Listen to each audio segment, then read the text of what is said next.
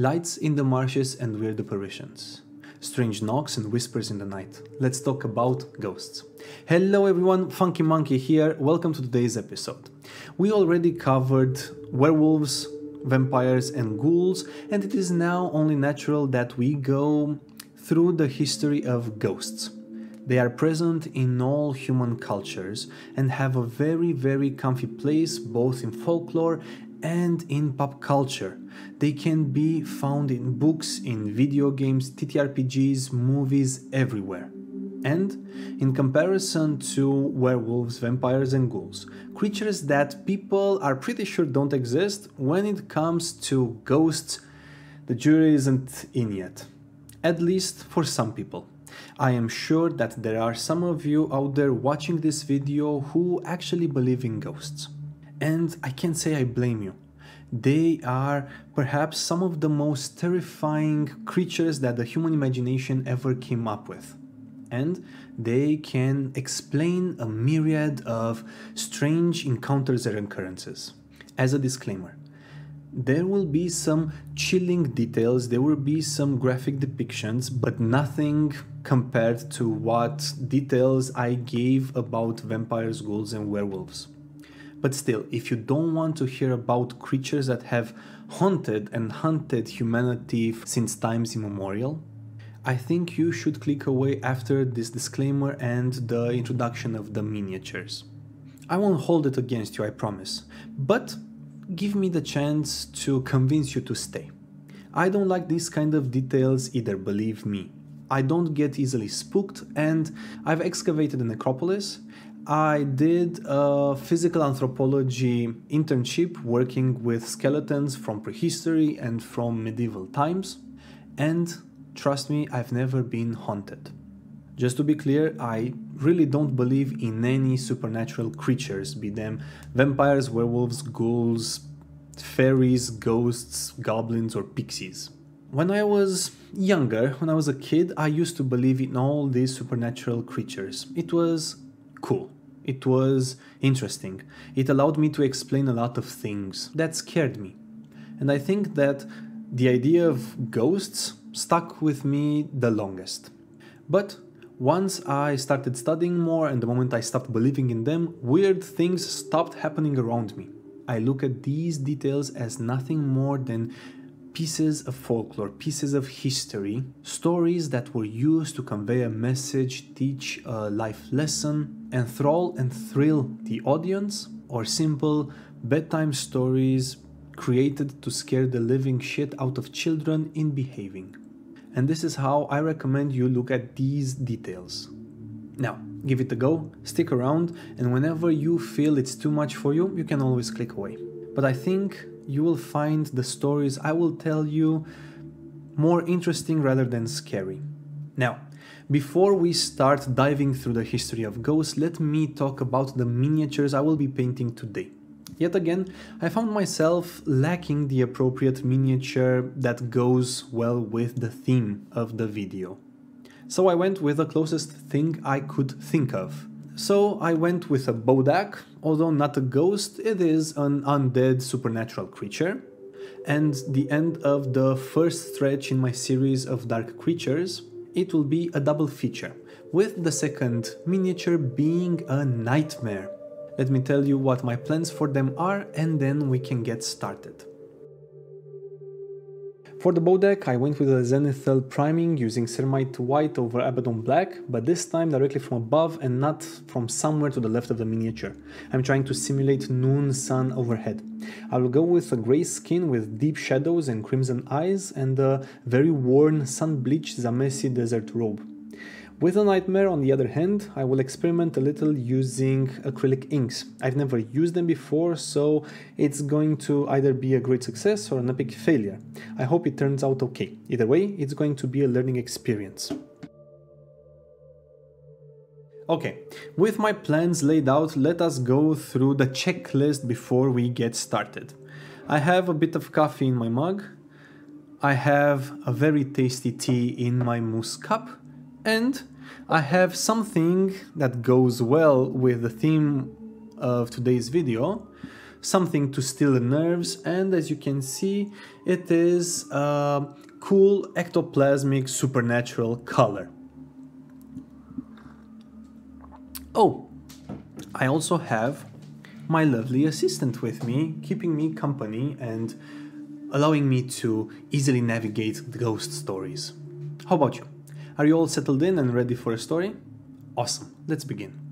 Because there are so many different ghost stories and so many different... Hang on, my assistant is getting restless.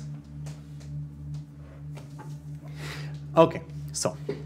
because there are so many ghost stories and many types of ghosts peppered throughout human cultures, I will stick with the most generic and basic of ghosts, go through their story and uncover their origins, and in order to identify these basic ghosts, I will rely on the examples given in the Dungeons & Dragons 5th edition Monster Manual, just to make sure that I talk about some of the more well-known ghosts.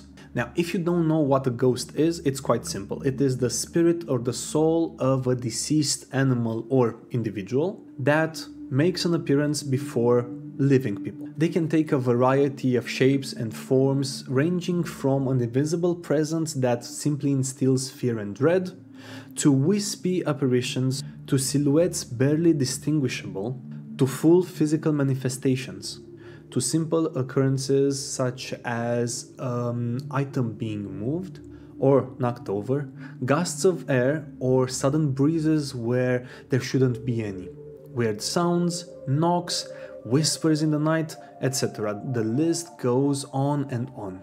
This is why I consider ghosts to be truly universal entities, and perhaps some of the most terrifying creatures that the human mind ever concocted.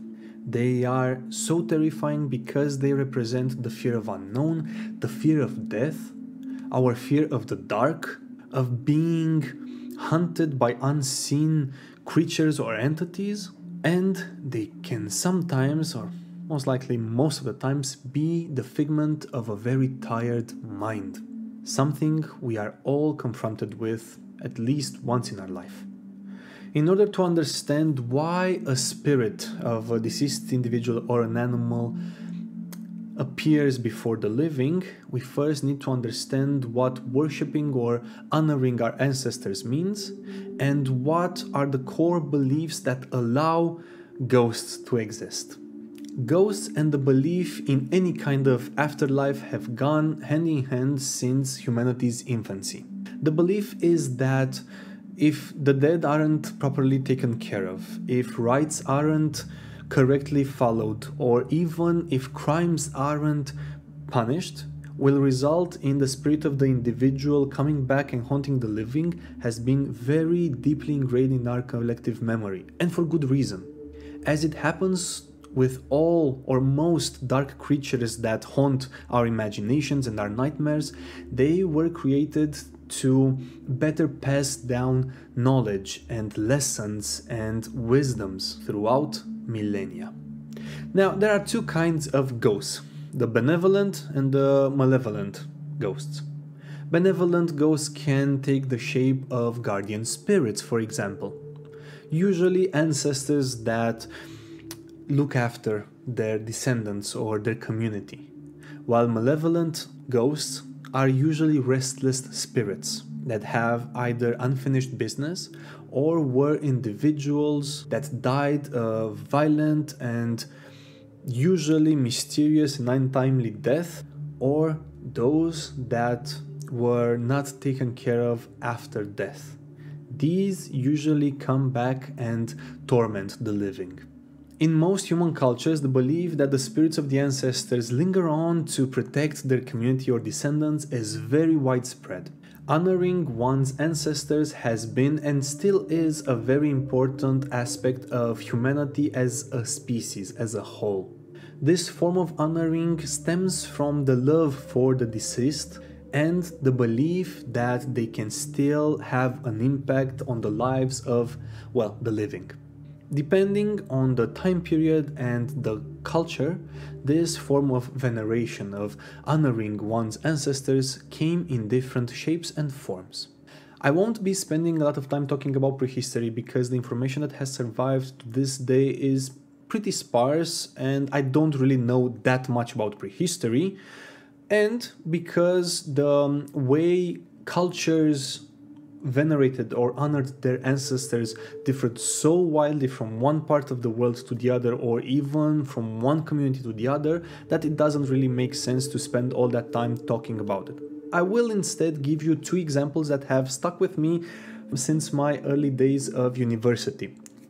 One comes from a culture here in Europe that used to worship and honor their ancestors and their dead by ritually consuming their flesh upon death, thus making sure that the spirits remain with the community to protect and guide them, and assure that the abilities and strengths of the deceased individual remain within the community. And the second example comes from a nomadic prehistoric culture that used to tie up their deceased in a fetal position and leave them in the wilderness away from the community as a means of appeasing their souls and making sure that the community is kept safe. And with that, let us move closer to our time period and to a society that we know more of and that you would easily recognize: the ancient Egyptians. For them, the veneration and honoring of their ancestors was very important, and this is how the rite of mummification came to be. The idea was that the body had to be very well preserved so that the soul of the deceased, the Ka, could return to it and accept offerings brought to them. If mummification was not affordable, as it was the case in most situations, a statue in the likeness of the deceased would be carved, and offerings would be brought before it. In Egyptian society, the ancestors were called Aku and were described as shining as gold in the belly of Nut. For that reason, they were, when entombed, depicted as golden stars on the ceiling of the tomb. A spirit did not become an Aku, a venerated ancestor, immediately upon death. The spirit had to undergo a 70-day journey through the otherworld, or the Duat. This journey was quite dangerous for the spirit because there were many temptations and many traps laid out before the souls. Some of them became lost, while others were feasted upon or tempted by demons. Once the journey was completed, the spirit would reach a large chamber called the Chamber of Two Truths before Anubis. Here, the heart of the individual would be weighed on a scale against a feather of Maat. Maat was the goddess of truth, justice, morality, balance, harmony, and law. If the heart was in balance, then the spirit would be allowed to pass into Osiris's gardens, the afterlife, and enjoy paradise. Thus, a spirit would become a venerated ancestor or an Aku and would be able to accept offerings and be venerated. If the soul of the individual would become lost in the otherworld, in the Duat, or simply refuse to complete the journey and face Anubis, the spirit would become a Mutu, would become a restless dead. If the soul that reached Anubis was that of a truly evil individual and their heart would outweigh the feather, then the soul would be devoured by Amit, an ancient Egyptian goddess also known as the Devourer of Dead. She was represented as having the head of a crocodile, the forelegs of a lion, and the hind legs of a hippo, the three most dangerous man-eating creatures in ancient Egypt. This was called a second death. Sometimes Amit would be represented as sitting in the middle of a lake of fire, and the hearts of evil individuals would be thrown in this lake, representing sacred destruction and purification through fire. The Book of the Dead is a series of texts that instruct the individual as to how to navigate the Duat upon death and how to reach Anubis and even the afterlife. As you can see, not everybody was worthy enough to become a venerated ancestor. In the Roman world, the Romans had 9 days of celebration called Parentalia, and it took place in February, ending on the 22nd of the month. During this celebration, the Romans would honor their ancestors. And they did this by visiting cremation fields or cemeteries and sharing food and drinks and recounting memories of the deceased with friends and family. The Parentalia would end on the 22nd with a special day called Cara Cognatio, a dinner during which old grudges would be resolved and family ties would be strengthened. All of this was done to honor the ancestors. Romans would also keep memorabilia from their deceased loved ones or their ancestors, be them personal effects or items of clothing. And in the case of the wealthier members of Roman society, they would keep either funerary masks made of plaster or wax, or even busts of their most prominent ancestors. These images, called imagine, would be kept in a special room dedicated to the honoring of the ancestors, called tablinium. Professional mourners would be employed to appease the soul of the deceased, and initially gladiatorial shows were reserved for the funerals of elites. But that's another story for another time. On the 21st of February, public celebrations would be held in honor of ancestors, and sacrifices would be brought to the manes. Manes were souls that needed appeasing for one reason or another. You see manes mentioned on Roman tombstones or funerary stones in the phrase dies manibus or dm. This roughly translates to "for the manes gods." Manes also appear in Dungeons and Dragons as being spirits of evildoers that have been cast into the abyss and have been shaped in the form of the lowest kind of demons. I actually painted 3 of these buggers not so long ago, link is over there. Now let's move to ancient China. In ancient China, people who wanted to venerate, to honor their ancestors, could employ a sacrificial representative. They were called Shi, and during the ceremony they would become a vessel for the spirit and the soul of the deceased ancestor that was being honored. Thus, the ancestor was able to accept offerings brought to them. They would dine with their descendants and even convey spiritual messages. As you can see, this is a somewhat similar way of thinking, akin to that of the Egyptians, who wanted to maintain the body so that the ancestor could return to it and accept offerings. In China, there were individuals who willingly allowed a spirit to possess them so that it can accept the offerings. For a very stark and interesting contrast, we need to move back to Europe, to the ancient Greeks, who for the most part believed that the spirits of the deceased would all descend to Hades, where they would continue a sort of existence as shades, regardless of the status they had while alive and regardless of the deeds they carried out while living.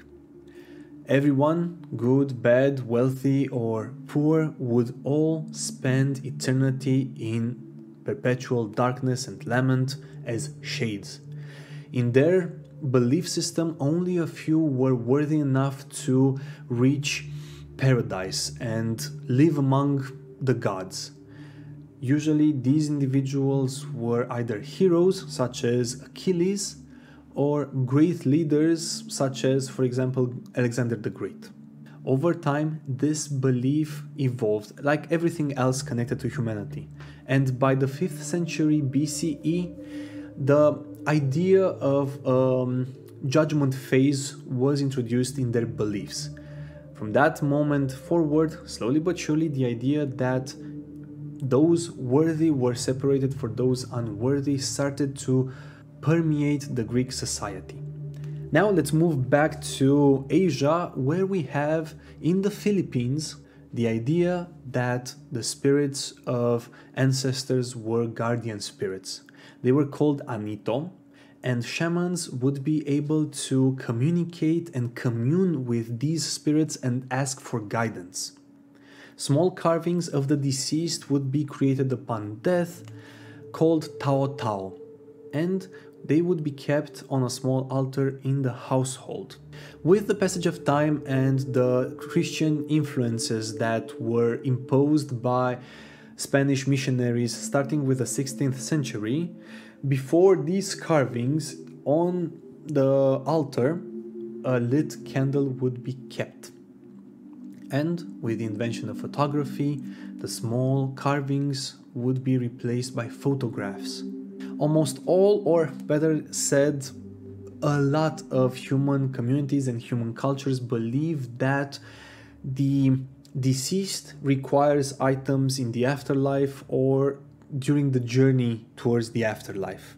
They also share the belief that the spirit continues living on as it did on this plane, but now in paradise or in, well, hopefully in paradise.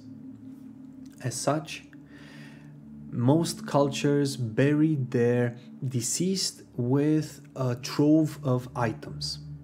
The Romans and the Greeks would place coins on the eyes or in the mouth of the deceased so that the spirit would have enough money to pay Charon, the ferryman, upon reaching the river Styx. I will have to do a video on the Greek and Roman afterlife, as both Hades and Tartarus and all of the rivers that cross them can be found and are part of the Dungeons and Dragons multiverse. But yet again, another story for another time. Both Romans and Greeks would also leave food and drinks in the tombs alongside some small personal items and jewelry. The ancient Egyptians would leave food, drinks, jewelry, clothing, and furniture and other household items, even chariots, for the deceased upon reaching the afterlife, or in order to aid them while in the other world, in the Duat. The first emperor of China had the Great Terracotta Army sculpted for him so that they could accompany him in the afterlife. Others took mistresses and servants and wives and children with them in the afterlife. This was done either voluntarily, with the people unliving themselves, or done involuntarily with people being sacrificed so that they could follow their husband, brother, father, or their master in the afterlife. This belief that the departed might benefit from having some items with them after death still survives to this day, with small items, with clothing, with personal effects, clothing, shoes, even cars being buried with the deceased. This particular ritual, I'll call it, has, in my opinion, several purposes. First, the strong belief that the deceased actually needs those items. A second reason might be to show off. Another one might be a show of love and respect, while the other could be more cathartic, the idea of letting go of certain personal items of the deceased so that the surviving family or relatives could easily heal by ritually letting go of the deceased and their most personal belongings. Also, almost all cultures do have a ritual feast in honor of the deceased, sharing food and drinks, usually the deceased most favorite food and drinks, with friends and family. And most, if not all, human societies believe that the spirit of their ancestors are looking after them, protecting their surviving relatives, the whole community, or in some cases, all of humanity. Think about saints in the Judeo-Christian world. And one more important element that I think is at the root of ghost stories and the belief in ghosts is animism. Animism, in a very rough and incomplete way of putting it, is the belief that everything around us, all animals, all items, and even places have a spirit of their own. This belief has accompanied humanity from its infancy. And if we are honest, it never actually went away. Even to this day, there is the belief that an artist, an artisan, a craftsman, a sculptor, a painter, a musician leaves behind a piece of their soul in their creation, making it more valuable. Samurais believed that their swords and their weapons had a soul. Indigenous people from across the world believe that animals and places and even natural weather phenomenon have spirits. And it's not limited to prehistory, antiquity, or the Middle Ages, and it's not limited to indigenous people. Here's a mundane example for you. How many of you name your cars or your favorite tools? I know I do. My car's name is Twig. My father's car name was Marcus. Twig is rather sensitive and a little bit aggressive, and I always have to rein him in because he kind of likes to go fast with the slightest push of the pedal. Marcus, on the other hand, was a little bit slower and sturdier. We, as a species, always anthropomorphize the objects around us. We assign human traits to inanimate objects or to animals. We instinctively believe that everything around us has something that might pass as a lower ranking soul, if that makes sense. Animism has been with us from the beginning of humanity and will be with us far into the future. And it is a catalyst for believing in ghosts. If we are willing to believe that everything around us has a soul, an essence, and if we are willing to believe that there is an afterlife, a good place, a bad place, and perhaps even a place in between, then by default, in my opinion, we will always believe that there is a way that souls do not cross over completely or that they can return. And with that segue, let us talk about actual ghosts, especially the evil ones. But before we do so, if you've reached this far into the video, make sure you hit that like button as it helps this channel tremendously. Oh, and before we start talking about the miniature, if you want more adventures that Mango and Potato, my lovely two assistants, have throughout their normal busy days, make sure you visit my wife's channel, TW Creative -cats. I promise that it contains a lot of cats and no history. Now let's go to the miniatures. As I mentioned, when I laid out my plans for the minis, I used acrylic inks on the Nightmare. Initially I painted in one of its hind legs just to taste the ink. Then I went in with vermilion and started painting in the fiery tears in its skin, and went in with black ink, trying to be careful and not cover the vermilion. I quickly realized that it would take me too long and it would be too messy to try and avoid the tears when I applied the ink, so I gave up. I slept on black and then went in with vermilion again to paint the tears. Good thing that inks dry fairly quick and they do not bleed, allowing for great cover. It looks awesome, at least in my opinion. Now I need to paint the base and bring everything together. Welcome back. Let's talk about spirits, mostly malevolent.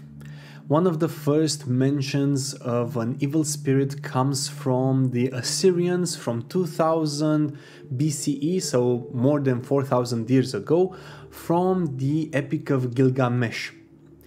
The spirit in question was called an Ekimu, or the departed spirit, and it was a soul that could not find rest.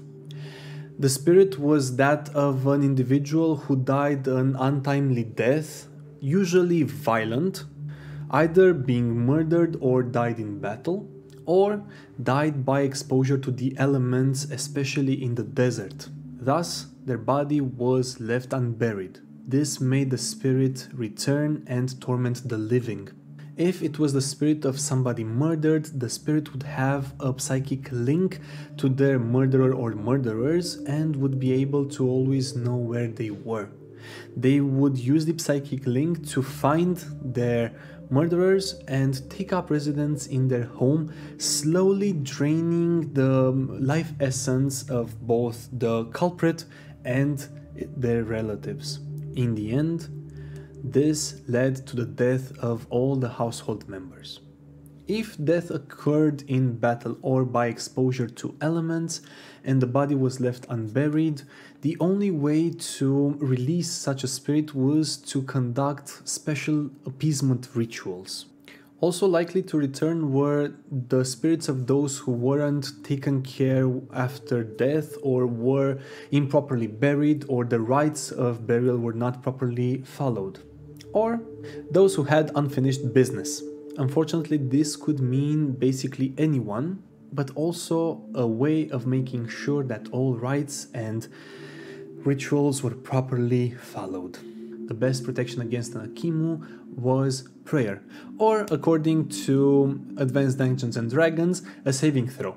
Now let's jump forward in time to the ancient Greeks, where Homer in the Iliad and the Odyssey mentions ghosts or shades that were summoned forth to offer prophecies and advice, and once those who summoned them were done, they would return to the earth as vapor while gibbering and whining. And as I've mentioned before, as all things around humans, they evolved. And by the 5th century, when the idea of the division between the worthy and the unworthy in the afterlife, ghosts started becoming more frightening and they needed food and drinks to be appeased. The ancient work of fiction, Oresteia, written by Aeschylus in the 5th century BCE, is the first work of fiction where a ghost is described. This is the ghost of Clytemnestra, Agamemnon's wife, and according to some legends, his assassin. Another kind of evil spirit or ghost are shadows or shadow people. They are shadows that seem to move of their own volition and usually are observed at the periphery of vision. They do not have distinguishable facial features, and when individuals try to actively look for them, they vanish. They may pass through walls or doors and instill a sense of dread upon those who are in close proximity, or on those through whom the shadow passes. They are believed to be spirits unwilling or unable to move on. Others believe they are demons. And most exotic, there are those who believe shadows and shadow people to be creatures from another dimension that overlaps ours. In most superstitions, they do not harm the living, but there are some in which they are very cruel and vicious, tormenting and ripping apart their victims. Then we have specters. These are entities who are represented as being angry and hateful spirits who were held back from crossing over to the afterlife through curses or magic. Then we have wraiths. No, not those wraiths.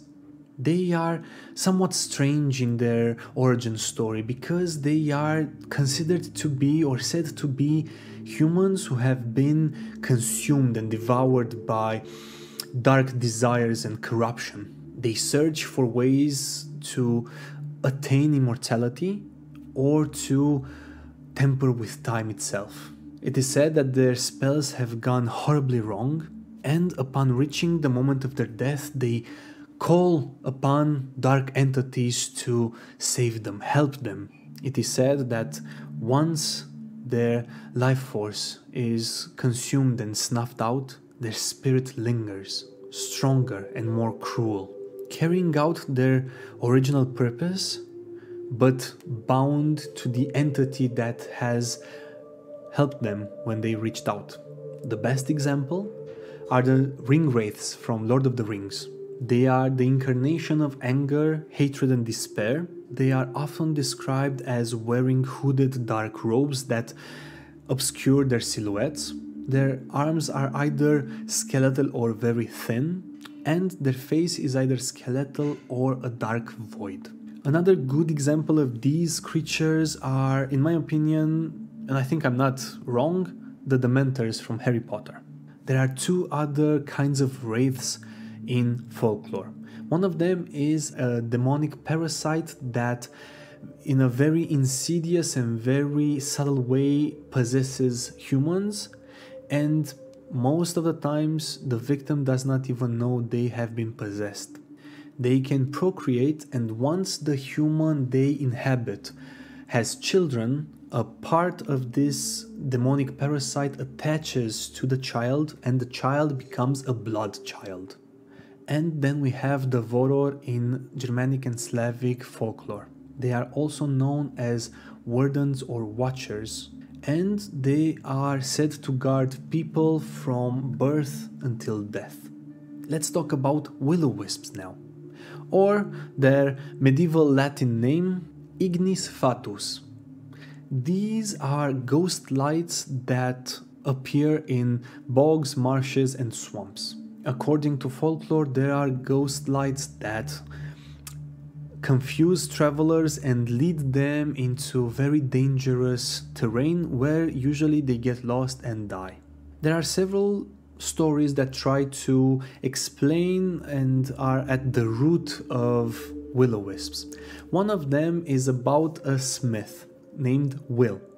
He led such a vicious and evil life that upon reaching Heaven's Gates, Saint Peter is shocked at his behavior and decides to send him back and give him a second chance.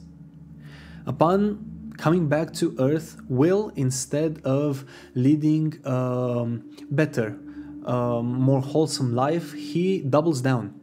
Upon reaching the gates of heaven a second time, Saint Peter is so appalled that he denies Will entrance and curses him to roam the land. The devil, impressed with Will's conduct and life, gives him a burning coal from the heart of hell to keep him warm while he roams the land eternally.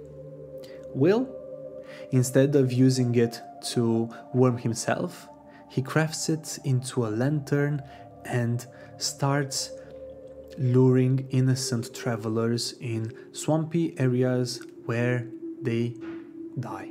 In another story, the original will-o-wisp is a drunkard called Jack who manages to trick the devil in paying his bar tab.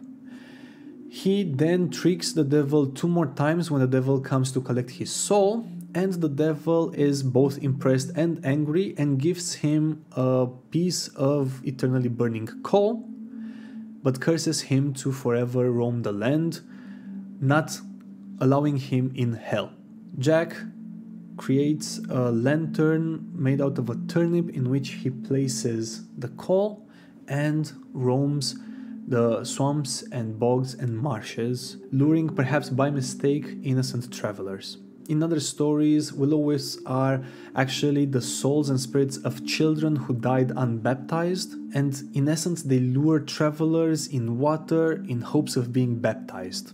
Other stories have them be lanterns that the fairy folk use to confuse and attract and lure travelers, and once the travelers are off the beaten path, the fairy folk extinguish the lamps, and thus the travelers are lost and usually die in swamps and marshes and bogs. And there is one more meaning of a will-o-wisp, a more metaphorical meaning, especially in literature. They represent an unobtainable goal, a goal that leads someone on, even on dark and sinister paths. In Asia, there are tales that will-o-wisps are actually the souls of drowned fishermen who either lure other fishermen to their death or actually try to warn them of the danger. But most likely they are bioluminescent or chemiluminescent natural phenomena caused by different compounds resulting from decaying organic matter in swamps and marshes. Since we're in Asia, let's talk about India, where we have the Buddha. The Buddha is the soul of a man who died an untimely death, and he walks around reanimating corpses and feasting on the living akin to a ghoul. They are also said to be able to possess living individuals and affect their bodies and their minds. What's interesting about the Buddha is that in folklore, if an individual isn't afraid of the Buddha, they can't be affected by one. In northern India, we have the Brahms. These are male ghosts that can enact vengeance by inflicting leprosy.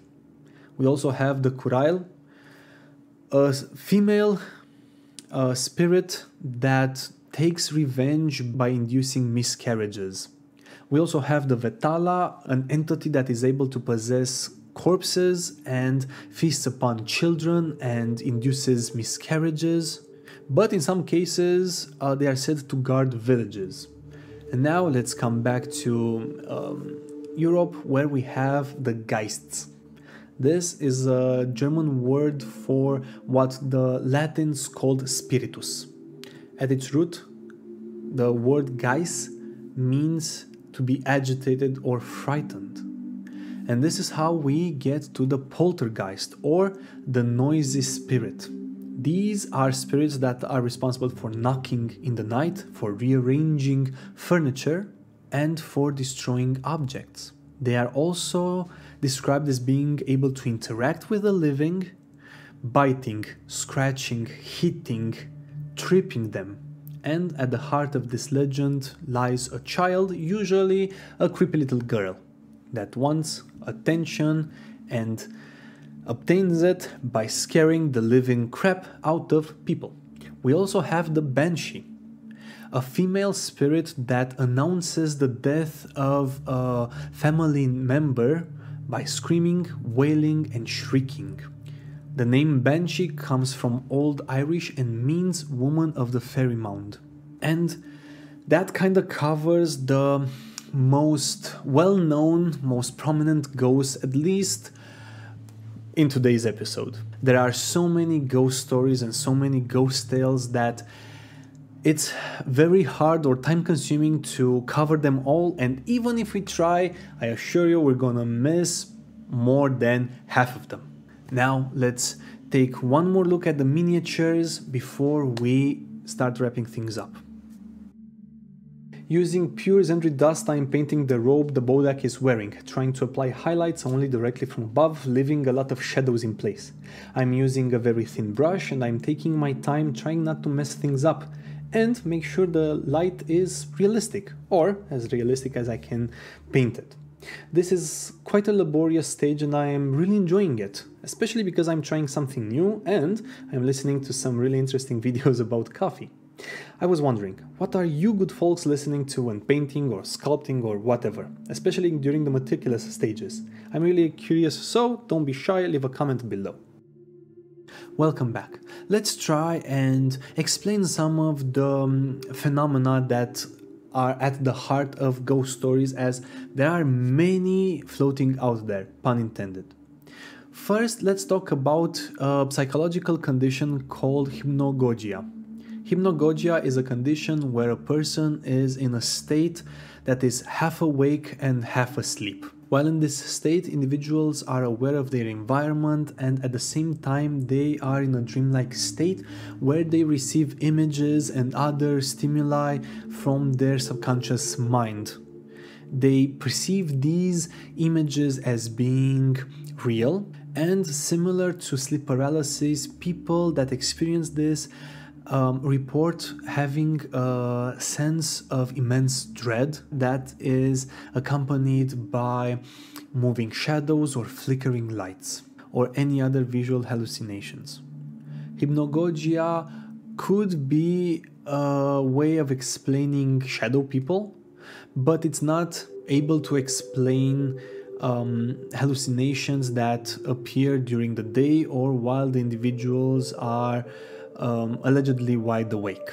Skeptics attribute shadow people to nothing more than overactive imaginations or neurological disorders that can trigger hallucinations or other visual disturbances. Unfortunately, other explanations for the sighting of ghosts could be degenerative neurological diseases such as dementia or Alzheimer's disease. There are some medicine and some plants that aid with sleeping that can lead to hallucinations. There are also plants that are linked with different rituals, both shamanic or necromantic, that have the capability of inducing hallucinations.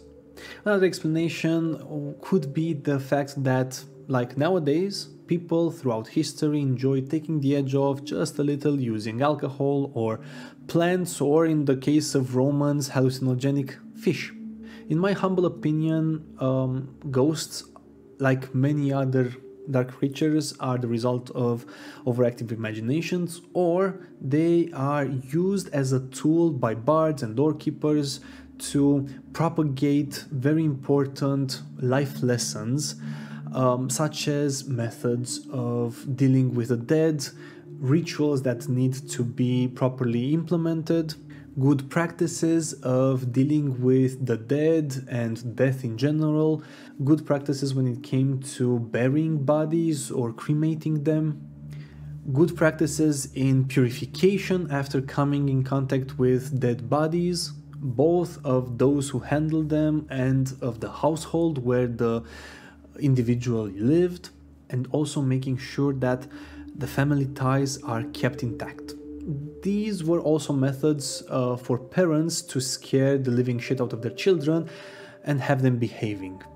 They were also methods of trying to explain the inexplicable, strange sounds in the night, the sense of being stalked, and perhaps even, sadly enough, an attempt at explaining the strange behavior of certain members in the community, such as people who became murderers or serial killers, and it would have been easier to explain that they were possessed by evil spirits rather than facing the reality that those individuals somehow flipped and went on a rampage.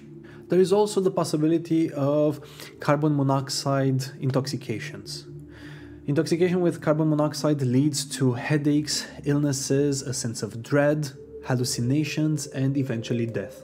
For the longest of times, people kept warm by having hearths in their own homes, and if the area wasn't properly ventilated, carbon monoxide intoxication was a very common and unfortunately deadly occurrence. And in the end, there is one more explanation, that of these apparitions being the figment of the imagination of a very tired mind. Tell me, has it ever happened for you to be so tired that the world around you seems to wobble and warp? Well, there you go. You see ghosts.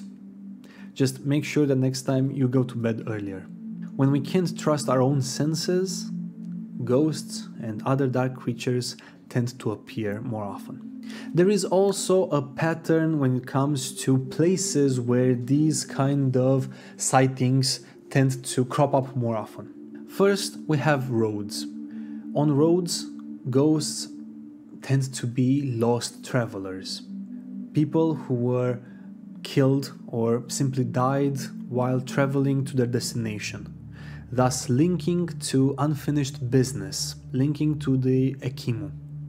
We also have old houses where tragic events have taken place at one point, such as a mysterious murder that went unsolved, linking to the idea of unfinished business and the desire for vengeance or justice, or a house where somebody unlived themselves, linking to a violent, mysterious death. Ghosts tend to appear on battlefields where, of course, we have violent deaths or deaths by exposure to the elements in the case of survivors, wounded survivors. Usually, the bodies on battlefields were left uncared for. That's why even nowadays there are, in case of catastrophes or accidents with multiple casualties where bodies aren't found, there are some purification rituals and ceremonies and sermons to appease the souls and make sure that they move on. We have ghosts at sea in the form of ghost ships. Again, exposure to the elements, untimely violent deaths, and unfinished business.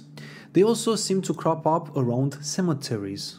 Of course, this is because for us as humans, cemeteries are places where the dead reside. By definition, cremation fields and cemeteries are scary places and bad omens, reminding us of our own eventual inevitable departure from this realm.